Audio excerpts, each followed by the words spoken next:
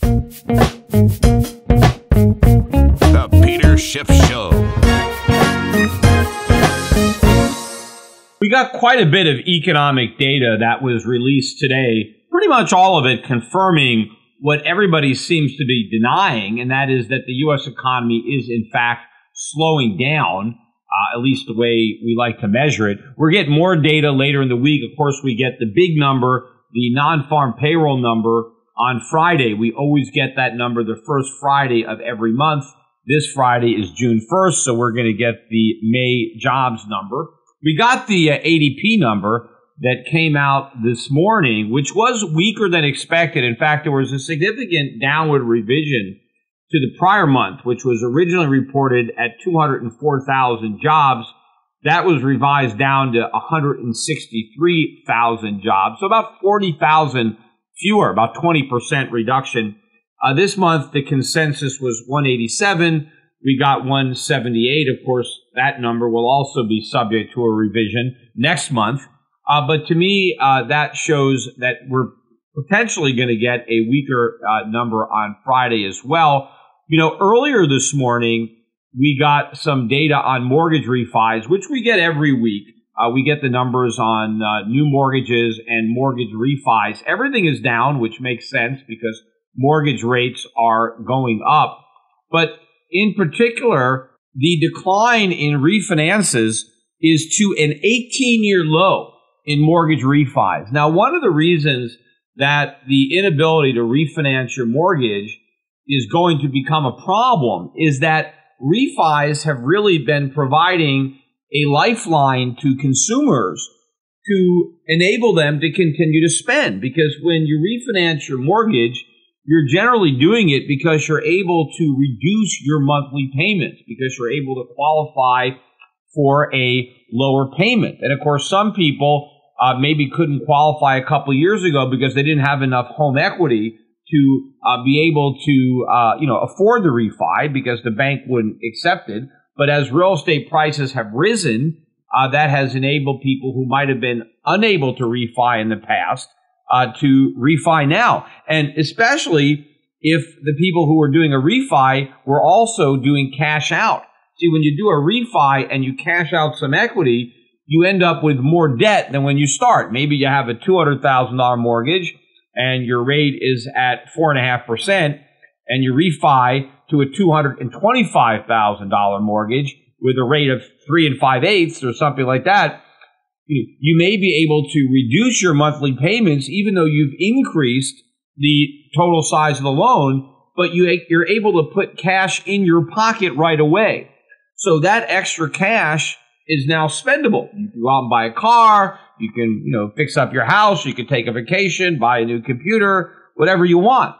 And of course, if you're able to reduce your monthly payments, that's extra spending power that you can now use for whatever your daily or expenses are. So this has been fueling consumer spending. It's the additional debt and the ability to reduce the cost of servicing your current debt. But if interest rates have now risen to the point where that option is no longer on the table, it's like the lifeline is gone. And now if you're a consumer and you're kind of tapped out, there is no relief. There is no way to get extra money by reducing your mortgage payment or by taking some cash out of your, ATM that we otherwise known as your house. And so if more and more homeowners are denied that lifeline, well, then that is going to be a problem for the bubble economy, right? Because you can't keep spending if you can no longer free up additional spendable income by reducing your mortgage rate or by cashing out home equity. So this is going to be a bigger and bigger problem for the economy. And we're at an 18-year low now. I mean, pretty soon we're going to be at an all-time record low because pretty soon real rates are going to be so high relative to where everybody is that nobody is going to refinance. In fact, there are going to be a lot of people who are going to be stuck in their homes. They're not going to be able to trade up into another home because the mortgage isn't portable. I remember a long time ago, a mortgage was assumable. Like if you had a mortgage on one house, you can buy another house and you can apply that mortgage to your new property.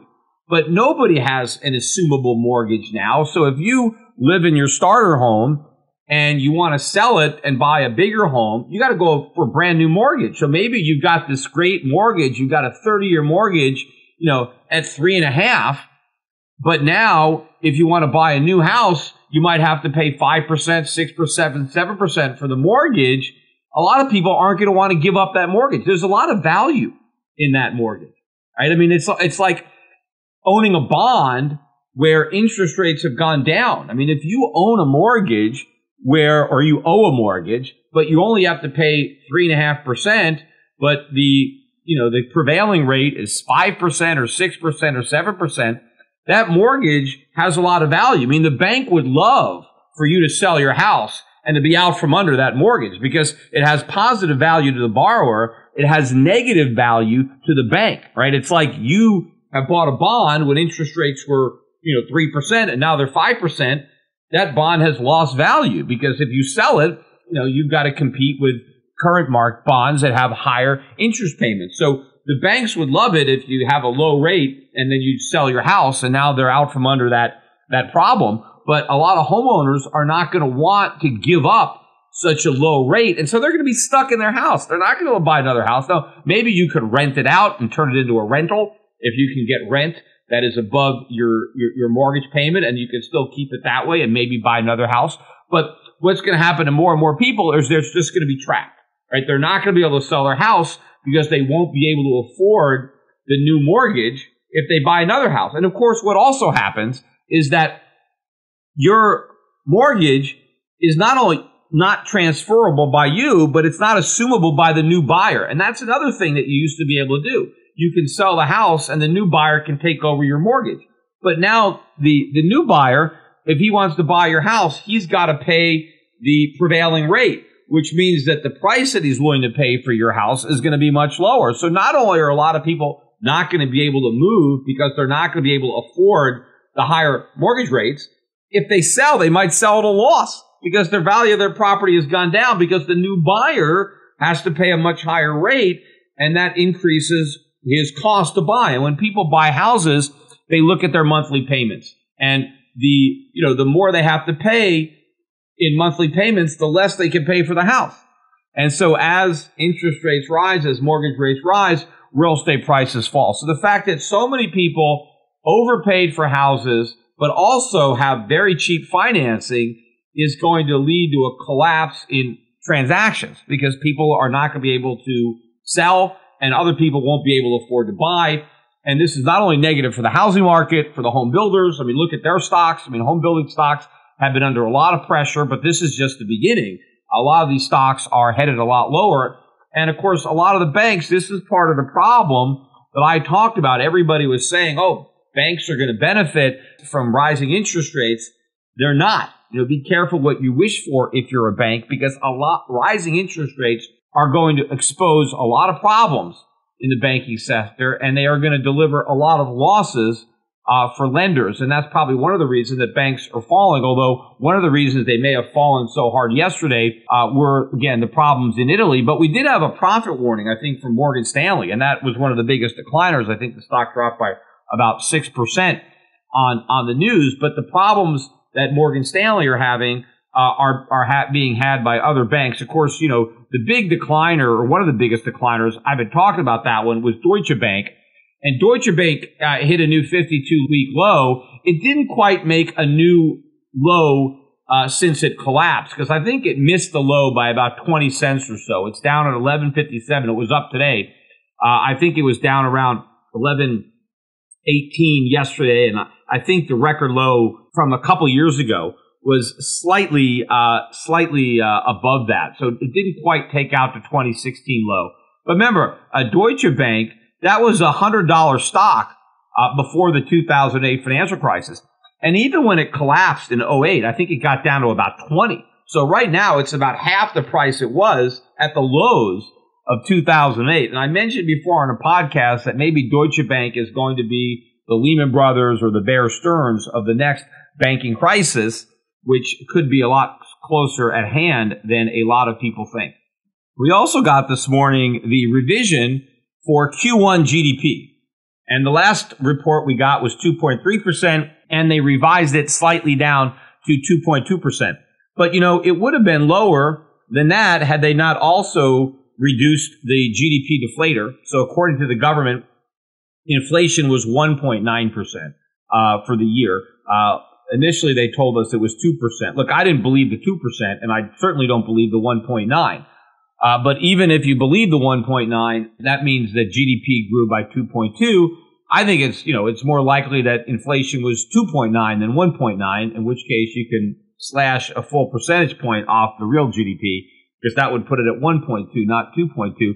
But the slowdown or the revision, I believe, had to do with inventories, which did not build as much as they thought. And in fact, we got more inventory data out today for April. And April, I think, was weaker than expected. They did revise down March, which is part of the decline that we saw in the GDP. But wholesale inventories were particularly weak. Right? Wholesale inventories for March were initially reported at up 0.5, and today they revised it to up 0.2. And that affected the GDP for the first quarter. But the consensus was for a build of inventories of 0.3% for the month of April, but instead it was flat. But it was flat from just up 0.2. They expected it to be up 0.3 from up 0.5. So if you actually look at where we are in inventories compared to where the consensus estimate was, it's well below. So I think that should take out from the estimates for Q2 GDP. We'll see, the Atlanta Fed is still at 4% for Q2. They're going to, I think, come out with their next guesstimate tomorrow. So we'll see. My view is that they are going to be moving lower with their estimate. Now, the trade deficit numbers came out for the month of April a little bit below the estimate. So that will help the GDP, and that'll be a smaller subtraction.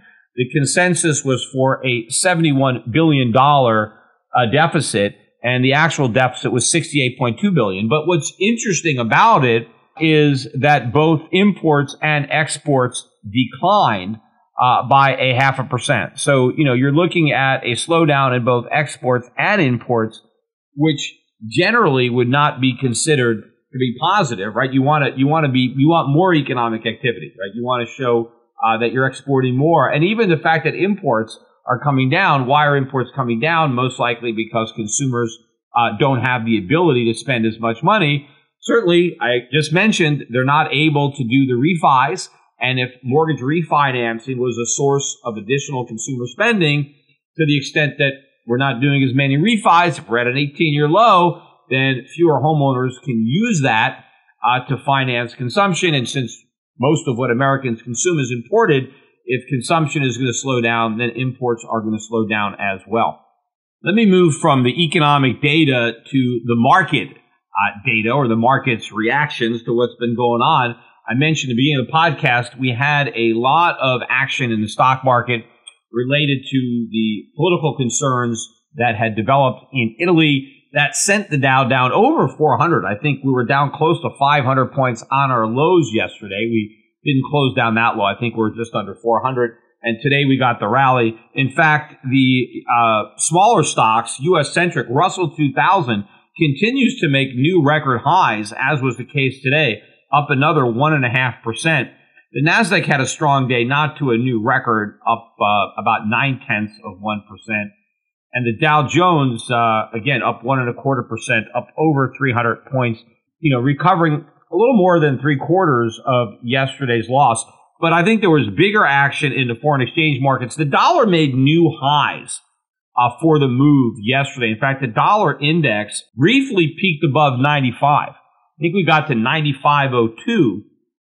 We closed today. I'm not sure if we're actually closed, but as I'm recording this podcast, I'm looking at 94.15. So we've dropped from above a 95 handle to barely holding on to a 94 handle today. And some of that was relief over the fact that maybe that political situation is diffusing a bit in Italy, but a potential nice move in the dollar index. Maybe we finally exhausted this bear market rally. I think all of the concerns about Italy may have brought this to a head, may have suckered in the last speculative longs. Looking at the data, the consensus is extremely bullish now on the U.S. dollar. It was quite bearish a few months ago, and now all of a sudden everybody is bullish. Everybody is looking for the dollar to go up. It's probably almost as strong. The bullishness on the dollar and bearishness on the euro is probably almost as extreme as it was at the beginning of last year. And of course, that ushered in the biggest decline in 14 years for the dollar. And so I think the fact that now we've got all the suckers buying into the dollar is now ready to go down. Also, we're seeing a reversal today in the bond market. U.S. Treasury yields had fallen sharply based on the concerns about Italy. And now that those concerns have lessened, we saw a sharp fall today in the bond market, rise in yields, though the yield on the 10-year still considerably below 3%, 2.842. Oil price is also going for a wild ride. Yesterday, the price of oil got under $66 a barrel, and today we closed back above $68, so well over $2 off of yesterday's lows. The oil stocks were among the strongest, if not probably the strongest sector on the day. But the weakness in oil, again, I think that was a function of the spike up in the dollar and the concerns about a slowing global economy that may result from the political problems in Europe. But nobody really seems to be acknowledging the fact that the slowdown is not limited to that side of the pond, that the slowdown is in America. But the conventional wisdom and what has been driving this recent dollar rally has been the perception, that while growth is slowing abroad, it's not slowing in the U.S., and that there's going to be this divergence of economic growth where we're going to keep on growing. The rest of the world is not, and that's going to drive monetary policy. The U.S. is going to keep tightening. The rest of the world is going to drag its feet on reversing their easy money policies. And that perception is what's driving this rally, because people are perceiving that we're going to have stronger growth and therefore we're going to have higher rates. But everybody is missing the fact that growth is going to slow in the United States, and it's going to slow rather dramatically, as we are seeing now just by the data that's coming out. And of course, anecdotally, you can extrapolate on what is going to happen in the future to that data, given the fact that interest rates have already risen significantly and they're likely to rise more. Although, by the way, one of the things that happened today with respect to anticipated rate hikes is the probability of 3 rate hikes this year, 3 more. The first of the 3 coming this in June, right, in a couple of weeks. And the probability on a June rate hike is still about 90%, maybe 92%. But the odds of 3 rate hikes, which would mean 1 in June, 1 in September, and 1 in December, those odds were about 40% a couple of days ago, and now they're down to 25%, which is a pretty significant drop, a 40% reduction in the probability of 3 rate hikes. Now, I think that the probability is actually a lot less than that, because if they do hike rates in June, I really don't think they're going to hike in September. I mean, I think September is going to be off the table because, the election is in October and they're not going to want a chance to hike, I don't think, especially if the markets are selling off and the economy is slowing down. And of course, if that is happening, what's the odds that they're actually going to hike in December? So June may be it. June may be the last one. And, based on the fact that the market recovered, if the markets had kept dumping on this Italian news, then that might have taken June off the table. But the fact that hasn't happened, at least yet, may give the Fed comfort to go in June, and that gives them a lot of breathing room between now and the next election. But I really want to talk about the politics of Italy, because it's very similar to what's going on in the United States. I don't know how many people are making this observation, but I'm going to make it now. What has set off all the concerns in Italy is the outcome of their most recent election and the popularity of these fringe parties. Let's call them the far right and the far left, populist parties. And one of the things that these parties have in common is they are blaming the ECB for their problems, a lot of it having to do with immigration. And the idea is that, if they're in power, that maybe there's going to be a Brexit type situation, that they're going to want to pull out of the Eurozone, although the difference is the UK was never a member of the Euro. I mean, they always had the British pound. They never adopted the Euro currency. And Italy, they no longer have the lira. They are now, they're part of the Euro. So Italy leaving the Eurozone is much different than the UK because now they have to, resurrect the lira. And of course, that would be the problem. But the fear that Italy may leave the Eurozone was not only pressuring the euro down against the dollar, we got down around 115 area, but it was really pressuring Italian government bonds. And if you look at the spread between what the German 10-year bond was paying and the Italian 10-year bond, it was as high as it's been, I think, since the EU. The Italian 10-year got up above 3%, whereas the German was 0.3. I mean, you basically was 10 times. You got 10 times as much money if you loaned euros to Italy than if you loaned euros to Germany. And of course, the reason is that if you loan your euros to Italy, there is a higher probability that you're not going to get your euros back. But what would really concern you if Italy left the Eurozone is you would not get your euros back at all. You would get lira. You may have loaned the Italian government euros, but they're going to pay you back in lira. Now, I never believed that Italy was going to be leaving the Eurozone. And in fact, a 3% yield on a 10-year, to me, doesn't reflect any real concern that Italy is going to leave the Eurozone. Because if people really thought that, they would demand a much higher interest rate than 3%. Because who knows how much value you're going to lose if you end up with the lira. Because the whole purpose of leaving the Eurozone and getting back the lira is so that you can have inflation.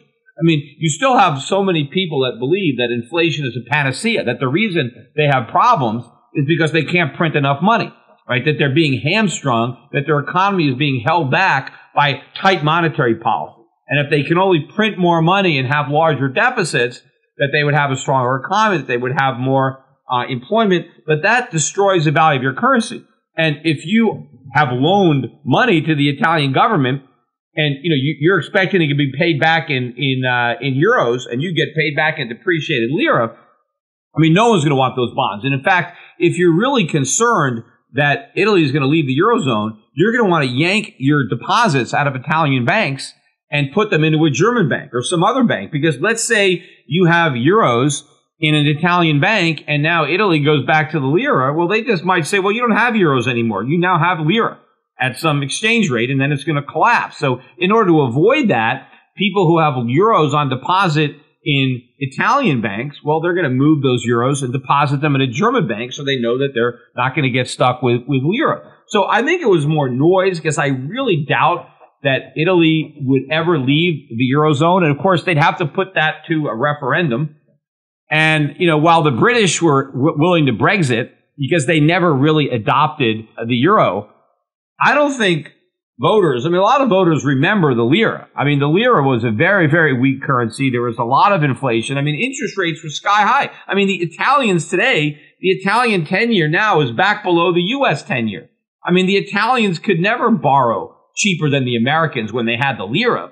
So the Italians have benefited from being in the Eurozone. I don't think, everybody thinks Germany benefits from it. I think Germany would be better off without the euro. People think, oh, it's great for them because they have this huge market to export into.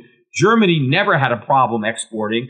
They had huge trade surpluses when they had the Deutschmark. So they had a very vibrant, growing economy. They needed the euro like a hole in the head. But I think countries like Italy have actually benefited from their inclusion in the euro. And to the extent that there's some fiscal discipline that's being exercised by Germany because they're in the euro, that is ultimately going to be a long-term benefit for the Italian economy. And I doubt if they put it to a vote that you'd get enough Italians who wanted the lira back and wanted to jettison the euro. But that created some panic in the markets, maybe some buying opportunity, maybe an end finally, right? People rushed in to buy the dollar on these fears. But getting back to, the politics of this and why, to me, it reminds me so much of the United States is the populist parties on the left and right. The left-wing party, well, they're, promising more welfare benefits. They want to lower the retirement age so workers can stop working and start collecting their retirement money earlier, right? Now that's great. And they want universal basic income. They want to give everybody money, even if they don't have a job. So it's all about government handing out free money, right? That's why they're populist, because it's all popular, right? It's all free stuff, right? Not having to work, getting money for not working. This is what the left wing is all about, just giving away free money. How are they going to pay for this? They want to run bigger deficits, right? They just want to, borrow the money, print the money. They can't print it, not unless they leave the Eurozone, because the ECB would have to print it, and they're not likely to do that. But then you have the right-wing party that wants tax cuts. But they don't advocate any spending cuts to make it possible. They just want to reduce taxes. So they also want to run larger deficits. So you have the populist parties on the right and left both want larger deficits. It's just they want to achieve them through different means. The left wants bigger deficits by government spending to go up, and the right wants bigger deficits by tax revenues going down. But if you put the two together, you get Donald Trump, right? That's basically what they have. And they want to make Italy great again by adopting the same policies that Trump has adopted over here. And Trump basically was a populist as well. He appealed to the same emotions, right? He said the status quo is no good. They're corrupt. They're inept. Well, that's basically the script that the Italians were running off of, right? These fringe parties, the left-wing party didn't even exist a few years ago. And I think they got almost a third of the vote went to this crazy party. But it's all about blaming the establishment for the problem. And so we need, a new solution. That was Donald Trump. Throw the bums out. I'm a businessman. I'm going to come in and drain the swamp. And did Trump promise any difficult choices? No. I'm not going to touch Social Security. I'm not going to touch Medicare. I'm going to spend more money on the military. I'm going to spend more money on our veterans, right? I'm going to repeal Obamacare and replace it with something even better, right? It was all about more government, bigger government. And by the way, I'm going to cut taxes. Free stuff for everybody. That was what made Trump so popular. He was different, right? And he was asking nobody to sacrifice anything. Everybody was going to get more, right? If you were getting a check from the government, you were going to get a bigger check. If you were writing checks to the government, you were going to write smaller checks. Well, that's basically what's going on now in Italy, except you don't have one person who they can vote for. You have basically two different parties that if you push them together, you get the same agenda. I mean, it's kind of like Bernie Sanders, who, by the way, I read an article that he's planning on running for president. And if he wins, I think he will be the oldest person ever elected president. I think he's going to be 79 or 80 years old, which will make the VP a particularly important position. Because, the vice president is a heartbeat away from the presidency. And when the president's heart is 80 years old, you don't know how much longer it's going to beat. And so, that'll put the VP in focus if he runs. And if he runs, this guy might win, especially considering how bad the economy is likely to be by the time that election rolls around. But what you basically have in Italy is you have the equivalent of a Trump and a Sanders party both trying to form a government. That was the problem, because these fringe parties were trying to get together and form a government, and the president of Italy was not allowing it to happen. The Italian system, they have a president, they also have a prime minister, and they would have appointed a new prime minister, through a coalition government of these fringe parties.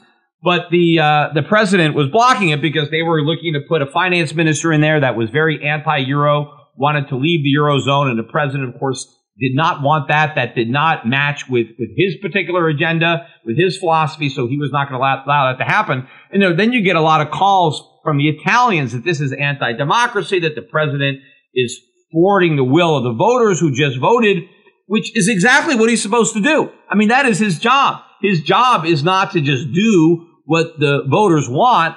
His job is to do what he thinks is right. I mean, that's why he's not elected at the same time. He's not even elected. In fact, he's appointed by the legislatures. It's very similar to how the founding fathers established the United States Senate. Because, first of all, the senators were not elected by the people. They were appointed by state legislatures. That was changed by constitutional amendment as part of the populist movement in the early 20th century.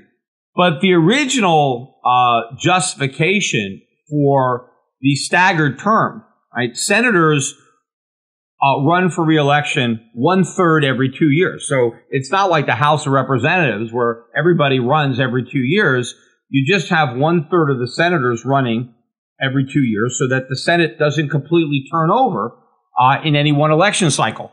And the thinking of the Founding Fathers was that they were concerned that if some kind of popular sentiment kind of took hold in the colonies, they did not want it to capture the entirety of the Senate. They wanted to make sure that at most they would get 1/3 of the Senate, and so you have the other 2/3 to act as a brake to try to slow down some type of, wave of change that just might be a temporary thing. All of a sudden something emotional happens and you get an election that goes a certain way, and maybe the state legislature appoints certain types of senators. They want to make sure that you have an established group of senators to lean against that, to stand in the way in case what has been agitated for would actually be a bad thing, a move in the wrong direction, which often is the case. I mean, generally when you have some popular thinking that all of a sudden comes out, generally it's something that's not going to be a positive economically. So the Founding Fathers built that into our system, and that's the same thing that the Italians have. They have a president who can act as a brake on these elections, and if there is a big populist swing in one direction or another, he can lean against it, which is exactly what he's doing. And of course, now he gets criticized for doing that. But one of the reasons I think, or the reason that we had a relief rally today, is the idea that there's going to be this new government with a finance minister who wants to leave the Eurozone. That has been shut down. I think new elections are now going to be taking place. The president is not going to accept this government, and the Italians are going to go back to the polls. And I think for now the markets have calmed down, and they're hoping maybe for a better result in the next election. But the more important similarity is that you have the Italian electorate upset about many of the same things that are upsetting the United States. And the solution is not only throw the bums out, but let's run bigger deficits. Well, Italy is already broke. They're one of the most indebted nations in the world. I think debt to GDP, I think they're number 2 in the Eurozone after Greece. Yet they want to run bigger deficits. And of course, the Euro doesn't allow that. The most you're allowed to have, in theory, because they've allowed nations to go above this, but you're supposed to keep your debt to GDP below 3%. And I remember when they first launched that, the Euro's been around not quite 20 years. They launched it in 1999. So it's almost going to be the 20-year anniversary of this, what I believe will be a failed experiment. I just think that the dollar is going to fail before the Euro. But one of the problems, and I pointed this out at the beginning, was by putting a cap of 3% debt to GDP, you pretty much assured that every government is going to run a debt. Nobody's going to have a surplus. Right? Everybody's going to want to have a deficit, because if you don't and your neighbor does, well, you end up subsidizing someone else's deficit. So if you put a limit of 3%, well, everybody's going to try to be at 3%, which means that the debts always increase. And most of these economies are not growing 3% a year, but if their debts are growing by 3% a year, then their debt to GDP ratios are getting bigger and bigger and bigger. And so the Euro was actually a recipe for perpetual debt. Now, of course, if Italy was not part of the Eurozone, they'd be running even bigger deficits. But what is happening is now Germany is being less fiscally responsible, too, than what would otherwise have been the case. And now what is supposed to happen, of course, is if a country is running larger debts, there is a greater possibility that that country could default on those debts, right? That's supposed to rein it in, because now all of a sudden, if your creditors think that you've got too much debt, they're not going to want to loan you any more money. And now you're going to be forced to cut spending because you can't borrow anymore. But of course, the reality is the ECB is probably not going to let any of the member states default. And everybody knows that. And therein lies the moral hazard, right? Because if Italy gets into too much debt, they won't default. The ECB will just print money and buy Italian government bonds. I mean, there is a small likelihood, and that's why the Italians are still borrowing at such low rates of interest. I mean, it's not quite as low as the rates that Germany can buy, but it's still extremely low, and that's because there is a high degree of confidence that the ECB is not going to let the Italian government default, and that is part of the moral hazard of the euro. because now all these states are going to be able to continue to go into debt because the ECB has got their back. But the irony of it is we have the same situation in the United States and nobody is worried about it. We have 50 different states that are borrowing money. And some of these states are basically broke. And when interest rates go up, they won't just be basically broke. They'll be practically, or they'll be broke. And they won't be able to service their debt. I mean, I can certainly see that now. If rates really were to move up, a lot of these states would be insolvent, right? And certainly that's true with municipalities. And the government so far has shown an ability to allow a city to default, right? There have been some municipal defaults that have happened, and they've been allowed to happen. But there has never been a state default. And that is certainly a possibility. But would the Federal Reserve sit by and allow the state of California to default on its general obligation bonds, or the state of Illinois, or the state of Connecticut, or any of the states that have a lot of debt? Would they allow the default? See, I think that the Federal Reserve would no more allow a state to default than the ECB would allow a nation to default. And that is a moral hazard that is there that nobody is looking at. Because what would happen if the Federal Reserve bought the bonds of a state in order to keep interest rates artificially low for that state, so that that state did not have to default on its debt or dramatically cut government spending in a way that would be politically unpopular in that state? That would create the immediate moral hazard, because now every other state would realize, hey, wait a minute, there's no reason for us to be concerned about the level of debt that we have, because if we ever get into trouble, well, the Fed's going to start monetizing our bonds. But then you create the moral hazard where the fiscally responsible states feel like idiots. Hey, why are we balancing our budget? Why are we living within our means when all these other countries are able to live beyond their means without any consequence? In fact, we have to pay the consequence of their profligacy, because everybody suffers the same inflation. Because if the Federal Reserve has to print money to bail out the states that are insolvent, that have been profligate, then the citizens who are living in the fiscally responsible states see the same depreciation of their currency as the residents of the profligate states. So that is the moral hazard that I think investors acknowledge exists in Europe, but they refuse to admit that the same thing exists in the United States. People talk about, oh, we have all these nations that are sharing a single currency. They can't print their own money. Well, we have 50 states that are sharing the dollar, and none of these states can print money. And all these states have massive debt, and all of these states accumulated massive amounts of debt when interest rates were ridiculously low.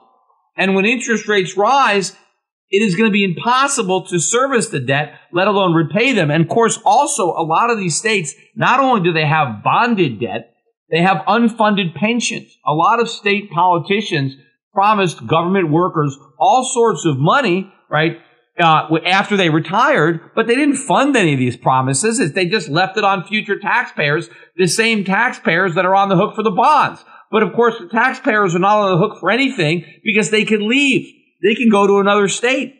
And as they do that, the revenue implodes just as the debt service and pension obligations are exploding. And now what is the U.S. government going to do? Going to let a state default? And of course, if the state defaults and the muni bonds collapse, then people start worrying about other states defaulting. So they're damned if they do and they're damned if they don't. If the Federal Reserve allows one state to go bankrupt, then the markets start pricing in bankruptcy risk of all the other states. If, on the other hand, the Federal Reserve bails out the state that's in trouble, then more states get into trouble, because everybody knows that there's no consequence to debt. And so they all start running up more, and they start making more promises that they can't keep in order to get elected. That's what happened in Puerto Rico. And the same thing is going to happen throughout the United States. And looking at what's happening in Europe, instead of just thinking, aha, look at all the problems they have in Europe, when you're looking at Italy, you're looking in the mirror.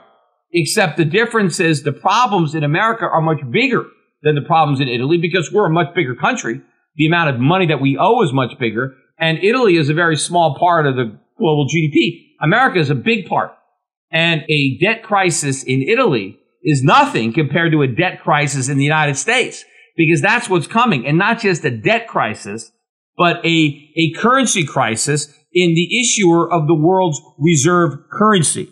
In the meantime, the price of gold barely budged during this whole crisis. In fact, we're right at about $1,300 an ounce. Very little movement into the price of gold, but gold, was pretty stable even as the dollar was rising. The price of gold didn't really fall. It hung out. Not so with the cryptocurrencies. They continued to erode away. Bitcoin almost got below 7,000. Didn't quite get there. It got below 7,100. Then there was a sharp rise in the Bitcoin price, all the way back up to about 7,600. Couldn't hold. As I'm recording now, we're trading between 7,300, 7,400. To me, the chart looks extremely weak. I am thinking that we're going to break through support, which is just below 7,000. My guess would be this next leg is going to take Bitcoin down to between 4,000 and 5,000. Obviously, it's going to drag the rest of the crypto world down with it. In fact, I think a lot of these crypto stocks are a potential ominous harbinger of danger to come. Look at how they're falling. Remember Long Island Iced Tea, right? They're one of the first ones. They changed their name to Long Blockchain. Well, that stock hit a 52-week low today. It's back down at 33 cents. That's about where it was before they changed the name. And then it went all the way up to $10 just because they changed their name from Long Island Iced Tea to Long Blockchain. And people were buying that stock for $10 a share. It's back down to a penny stock. It's 38 cents. But it's not just that particular stock. Look at this Riot Blockchain. That company, that rose up to $46, and now it's down to $6.97. Right? That's a huge collapse in the price of that one. Look at Hive. It didn't hit a new low today, but Hive, Canadian company, I think they mine mainly Ether. But that was at $6.75 Canadian. It's down to $1.19. This Israeli company, Blockchain Mining, which used to be a resource company in Tel Aviv, and they reverse merged Bitfarm, which is Canadian Bitcoin miner, and I think the stock was under 100 a share in Tel Aviv, and it rose as high as 4,300 on the news. Well, now it's down to just over 1,000. Down another 10% today. This is a 52-week low. It got down to 990. So that's a 75% drop from where it was a few months ago. But it's still 10 times what it was when they did the reverse merger. But the point is, all these stocks are hitting 52-week lows. So a lot of the speculative fire is leaving the cryptocurrencies. In fact, if you go on Google Trends, and just type in Bitcoin so you can see the amount of searches, and it has collapsed. I mean, it spiked up at the end of last year when Bitcoin rose near 20,000. But if you look at it now, Bitcoin is as unpopular now as it was before that huge rally. And so the fact that you don't have all this new money, remember, the momentum in the cryptocurrencies depends on new buyers. New people have to come in and buy more cryptocurrencies. Well, if nobody is Googling Bitcoin, if nobody is now learning about it for the first time and then buying it, you're running out of chain, right, for your chain letter, right? You need more and more people to come in, right? That's the Ponzi dynamic. And if you look at the search engines collapsing, that's a sign that we're running out of chain, that there aren't new buyers coming in to take out the old money, right, to enable the price to go up. So I think we're going to start to see a bigger drop there. But gold, as I said, gold could be ready for a move. I know I've been looking at it, but with the reduction in the probability of a rate hike in the U.S., which is happening, more weak economic data, which could change the narrative from the U.S. as the one economy that's still growing to, growth in the U.S. is in jeopardy too. It's not just the Eurozone, but the U.S. that's slowing down. Then we start backing out some of those rate hikes. Maybe we start talking about the Fed pausing. Obviously, eventually I think they're not just going to pause. They're going to reverse. They're going to cut rates. They're going to do QE4. That's going to be the beginning of the end. But before that happens, the markets are going to start pricing this in. And if the competition is gone, gold is going to be the last safe haven standing. It will be the ultimate store of value, and it's going to be where everybody on both sides of the pond. If you're in Europe and you're worried about the euro, you don't buy the dollar, you buy gold. If you're in America and you're worried about the dollar or any other currency, you buy gold. That is the one currency that everybody should buy, although not a currency, it's money, right? If you're worried about money substitutes, if you're worried about the government's version of money, then you want to go to the free market version of money. You want to own the only monetary asset that is not simultaneously somebody else's liability, the only monetary asset that cannot be created out of thin air, right? Where the supply is limited and where the value is real, where there's intrinsic, tangible value in properties that endure for thousands of years. And to me, more and more people are going to wake up to the value of gold as they wake up to the reality of the lack of value in cryptocurrency.